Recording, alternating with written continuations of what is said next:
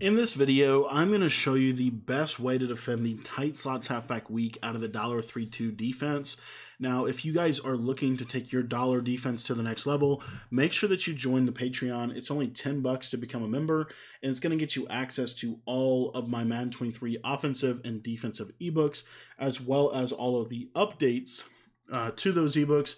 And we've been dropping a ton of different updates for the dollar defense. So if you want to get access to all of that stuff, again, just head over and join the Patreon. Guys, I wanted to just do a quick little PSA. Dollar's the best defense for a reason, and we're going to show you that reason here today. And then we're also going to get into kind of some specific adjustments as to why this is such a good defense for tight slots, or really any kind of compression set. And it really has a lot more to do. There's a lot of reasons why dollar is the clear-cut #1 defense in this game. So let's go ahead and get into it. So coaching adjustments. My recommendation is when you're running dollar, go ahead and turn this off. Turn auto flip off so that you can be in full control. Dollar is a symmetrical formation, and you can be in control of, whether you're running your cover 3 to this hash or not. If you don't want to put this off, then don't. But I like to put it off. Auto alignment. This needs to be on base, and I'm going to tell you why. Dollar is best ran on base align for multiple reasons. The first reason is because it gives you a symmetrical formation where your opponent has no idea what you're doing coverage-wise pre-snap.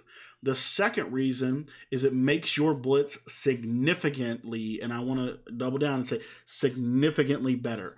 The alignment that you have in base align, it makes the blitz the best it possibly can be. It's going to come in not only against a blocked running back, but a lot of times it can even come in against a blocked tight end. It just makes the blitz better. From there, option defense, we want to put that on conservative. And then our zone drops, you can kind of do this if you want to. I like to run on default as much as possible. And then zone coverage we're going to have on match. Okay? So $3.2. Now the blitz concept we're going to show you today is DB Fire 2. And then the coverage concept is going to be this cover 6 show 4. The recommended audibles that I would say is cover 6 show 4, spinner, cover 4 drop, and then cover 3 cloud. So you can have access to all of the best concepts at your fingertips, and you always want to come out in DB Fire 2. Now the best alignment for dollar is to press. You're going to bring your safeties down, and that's it. The blitz is completely set up. You want to stand about right here on the running back side, and you should get double pressure every single time. Every single time.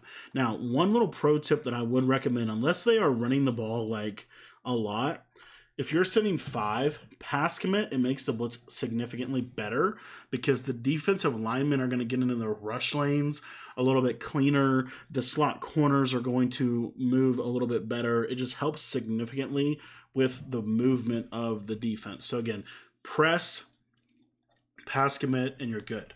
Now, if you don't want to pass commit, one of the things I actually like to do is manually back off the outside corners. And the reason why I like to do that is if I want to play more cloud, cover 3 cloud style coverage, because it just helps with stopping corner routes a little bit. It kind of, if the back 4 are all at about the same depth, your match coverage will also play a little better. Coverage in general this year plays significantly better off coverage, but I mean, you just see like when I pass commit, this blitz screams every single time. Okay, and if they block a running back, yeah, they might pick it up sometimes, but it's rare that they're going to be able to pick it up even if they block 6. They're really like if you're sending 5 out of dollar, you're pretty much going to get some pressure, as you can see right there. That was a blocked running back, didn't really matter. So what about the coverage? One of my favorite things to do is if we can force someone to block, one of the best route combos this year is basically this out of flood right here. This is one of the best route combinations this year because you can make really quick reads. And essentially, this corner route is borderline unstoppable. This corner route is really good to the short side. Essentially, you're just going to look here. You can throw your tight end. You can throw the running back quick. Like there's a lot open.